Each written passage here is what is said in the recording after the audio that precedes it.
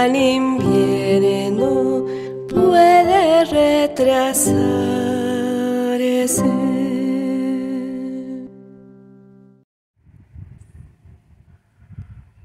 Hoy el Carmelo en el mundo está de fiesta, también Colombia por su independencia.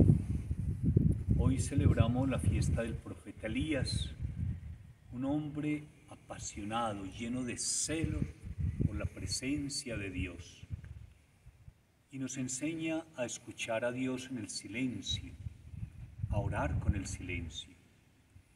El profeta Elías fue respondiendo en momentos distintos de su vida, al principio lleno de celo y de poder, pero luego vino una segunda etapa donde se sintió frágil, débil y se entregó porque no era capaz, se dio por vencido. Era otra manera también de orar, como muchas veces nos sentimos nosotros, cuando sin poder más le entregamos la vida al Señor y nos sentimos derrotados.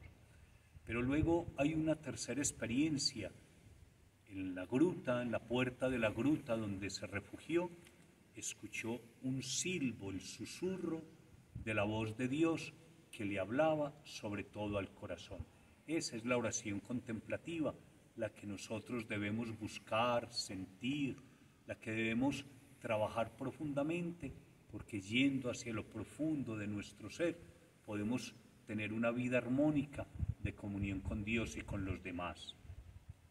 Hoy, cuando Colombia vive momentos tan duros, es el tiempo de volver a Dios, de volver a la oración, de volver al silencio y a la adoración, para que juntos como hermanos trabajemos por construir una Colombia nueva, una Colombia llena de paz, de luz, de armonía, de reconciliación, de diálogo, pero sobre todo de presencia de Dios.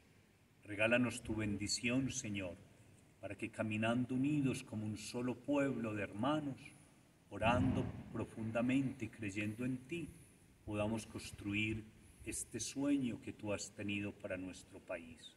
Bendícenos a cada uno, en el nombre del Padre, del Hijo, del Espíritu Santo. Amén. Amén. Un feliz día para todos. La primavera ha estallado.